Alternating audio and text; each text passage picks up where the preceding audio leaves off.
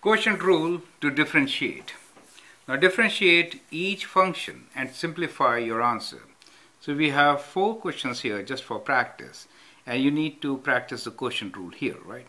So it's y equals to x over 2x minus 1. We have y equals to x squared minus 3x plus 2 divided by 3x minus x squared, and y equals to x cubed minus 2x over square root of x, and y equals to x over 1 plus 1 over x. And now the rule this rule, I hope you remember that if the function is y is equals to u over v, where u and v are functions of x, in that case y dash is equals to derivative of u, that is this, times v minus u times derivative of v divided by denominator square v square, right? So that is the formula which is to be applied, correct? So it's just for practice. Now copy these questions and just practice, and then move on with more videos. Now my suggestion here is that part D is kind of critical. What you should do in such questions? I will suggest simplify them.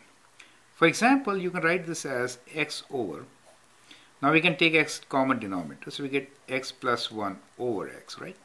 Now this could be now written as x square over x plus 1. Now this is a better equation to work with rather than the one given here. So that is my suggestion.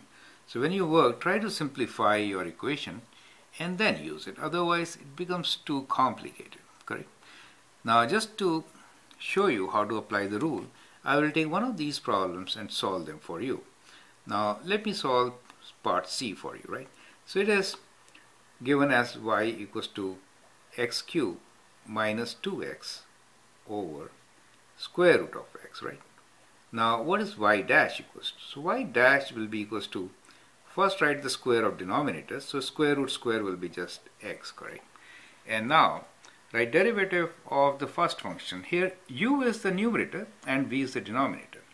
So the derivative of numerator is 3x squared minus 2. Now this whole thing should be multiplied by the denominator, which is v, which is square root of x, correct? Minus. Now write the derivative of denominator. Now square root x derivative is 1 over 2 square root x, correct? Multiply that by x cubed minus 2x. So that becomes your numerator, correct? So that is how you have to continue doing, right? Now in this case, to simplify, what you should do is you should take this common denominator, right? So we'll go to the next step, and after that you continue.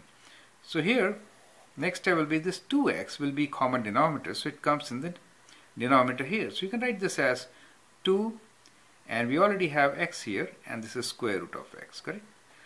And now this does not have this factor of 1 over 2 square root x. So you'll have to multiply and divide by 2 square root x. So when you do that, the square root x and square root x will become x. So you'll have 2x written here, right? So we have 2x and then 3x squared minus 2. That is the first half. And here you'll have minus of x cubed minus 2x. Now it's a simple polynomial in the numerator, which you can expand and simplify, correct? So continue from here onwards and see if there is difficulty. You can always contact me, and then we can work it out. Thank you and all the best.